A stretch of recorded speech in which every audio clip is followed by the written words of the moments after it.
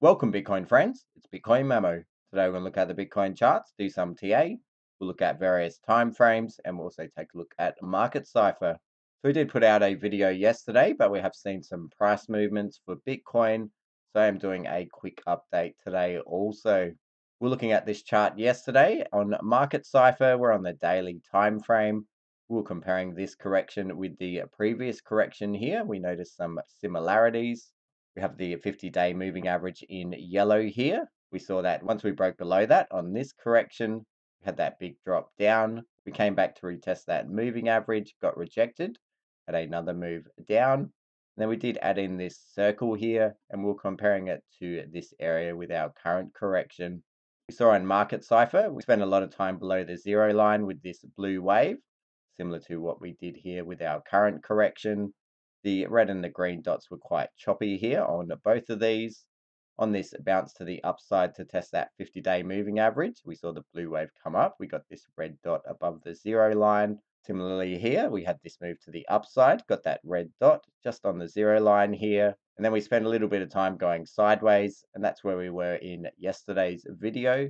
We mentioned we could do a similar thing. We did have a quick drop here, a recovery, and then one more drop, making another low. And I mentioned we don't have to do the same thing. We could just come down and make one low here. This drop did play out. I did expect maybe next week we would see that drop, but it has played out already. It does look quite similar to this drop here. And now we do see this blue wave come down quite sharply here. We saw it come down here also. And then we looked for this major daily green dot here. And that did indicate the exact bottom of this overall correction. We had these other green dots, but this major green dot where the blue wave goes below this line here, these are more significant. And I'm looking for a similar thing here as we do come down to help indicate that the bottom of this correction is in, along with a green dot on the 2-day time frame, which we will look at. So here's the 2-day time frame now. Again, we got this 2-day green dot, had this bounce. On our current correction, got this 2-day green dot, had this bounce, went sideways for a little bit here, got the red dot, then we had that one more correction to the downside, and the 2-day green dot, I've got it marked with this white line. It does line up on the same day as that major daily green dot. This did indicate the bottom of this overall correction. So that's what we're looking for now. We see the 2-day blue wave has started to come down here. The next candle won't be till Saturday.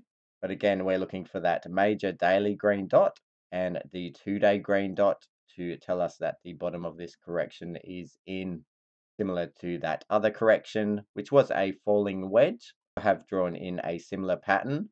These lines aren't exactly parallel, so it is still a falling wedge, although it's closer to a parallel channel. I am looking for the same pattern to play out. And we most likely get a bit of a bounce here, or at least go sideways for a few days. We are quite oversold on the 4-hour time frame, which we will look at. And then we just need to play it out day by day. Either we come up for a dead cat bounce, come down and make a lower low, and then look for bullish divergence on the 4-hour or the daily time frame, and then generally falling wedge patterns after that second touch on the bottom side. We push to the upside and break that pattern. Doesn't have to play out like that. We could have a bounce, come down and make a higher low and just make a W shape here and then break out. Or on this occasion, we just continue to the upside after that second bounce. We have to let it play out day by day here, but at least we have those conditions now, looking for that major daily green dot and the 2-day green dot to confirm that the bottom of this correction is in. And again, we looked at that hash driven buy signal indicator, and it tells us that the previous major low, which was here, it tells us that this price level on 80% of the occasions when backtesting won't ever be broken again for Bitcoin. And this is at 24.7K. So that hash driven buy signal, along with the daily major green dot and the 2-day green dot, is enough for me to say this correction would be over. So why do I think we get a bounce here? Well, basically, if we look at the 4-hour time frame here, this blue wave is extremely low here. I have added this white line just to mark the low here. There was actually a green dot just before here. So around 27.9K, 28K, that green dot appears. Either way, we will see a 4-hour green dot soon, and it will get confirmed because we are very low and oversold here.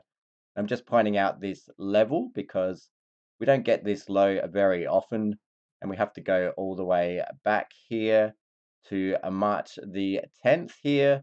We see that blue wave came all the way down to this white line like it has with this one. And as mentioned, it doesn't happen often. So what happened here on March the 10th? Well, if we look on the chart, March the 10th was the exact low here after this big correction. And remember, looking at the VPVR yesterday, we have this massive spike here at 28K. This is where we wicked down into. We're currently hovering around that area. We see this volume spike is bigger than these previous ones.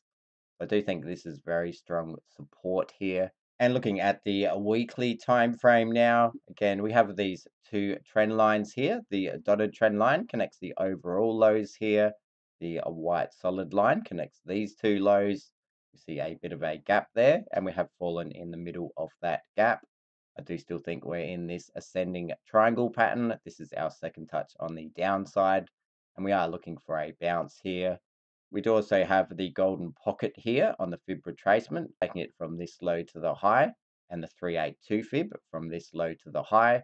We notice confluence in this area between 27.1 and 27.5. We haven't quite come to that golden pocket. We could still wick down into it, and also this bottom white dotted trend line. But looking at the RSI, we do see something interesting here. Initially at the top here, we did make higher highs here with the price action, looking at the bodies of the candles, or we made lower highs on the RSI. So this was bearish divergence. We've seen that correction play out now. But the interesting thing is, if we do connect these lows here, we are making higher lows, while the RSI is making slightly lower lows. We do have to wait for the end of the week to see where this closes. But if it closes here, this would be hidden bullish divergence, and this can often turn around the bearish divergence. If we actually look at these 2 points here, this was a slightly lower low than that point, and that actually corresponds to that low and this low. And we saw this was hidden bullish divergence, and then we did have that pump to the upside. So we could do a similar thing here, and this does actually make a trend line connecting all three of these. We would have hidden bullish divergence between all of these points. And if we also just connect the highs on the RSI here, we can see it does make this triangle pattern, and it does look quite similar to our current triangle pattern when measuring in a time fashion. And the other thing is we do have this white box drawn in on the RSI between a 50 and a 55 level. And this was important because if we do go back to the bull run that we have been comparing our current cycle with here, and we also add in the 21-week exponential moving average in green here, we can see after we started the bull run here on all these pullbacks, we came back to that 21-week EMA in green. We can wick below it, but we generally close the bodies of the candles above it. And at the same time, we also came into this zone on the RSI, this white box. Once we broke above it on the pullbacks, we came into this area and it acted as support. We saw that on this pullback here. We came to that 21-week EMA, also this white box acted as support. We came up higher, and also on this pullback, came back to the 21-week EMA. The white box acted as support, and also one more time here. And we saw that all the way in the bull run. Opposites true in a bear market. But if we look at our current price action, we can see that after getting above this level on the RSI on these pullbacks, it acted as support, as did the 21-week exponential moving average. Also on this pullback, acted as support on the 21-week EMA, also the white box here on the RSI. And now again, we've come into this white box and also the 21-week exponential moving average. And we can see we are quite close to the bottom here. So we'll have to see where this weekly candle closes. The 21-week EMA is sitting at 27,950. The other moving average we've been watching is the 200-week moving average, and we see it here in red. It's currently sitting at 27,450. in line with that golden pocket. So it could possibly just wick down and touch that moving average also. We see they all lie within the zone of this solid white trend line and the dotted white trend line, connecting those lows and these lows. And going down to the daily time frame now, we've got everything drawn the same here. The thing I want to point out here is we also have the 200-day moving average.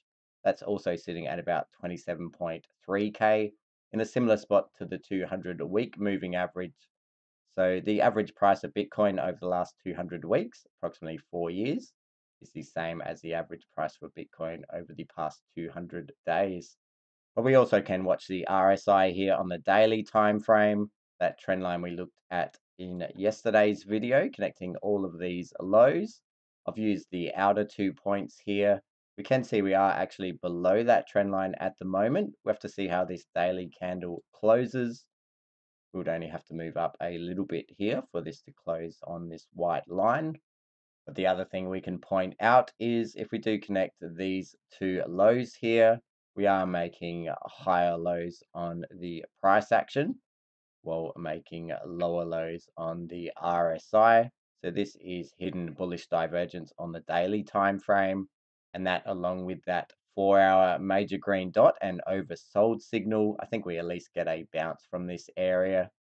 And looking at order blocks on the daily time frame, we did mention in the previous video, if we did close a daily candle below this order block, which was below 28,880, then I would expect us to come down to these order blocks.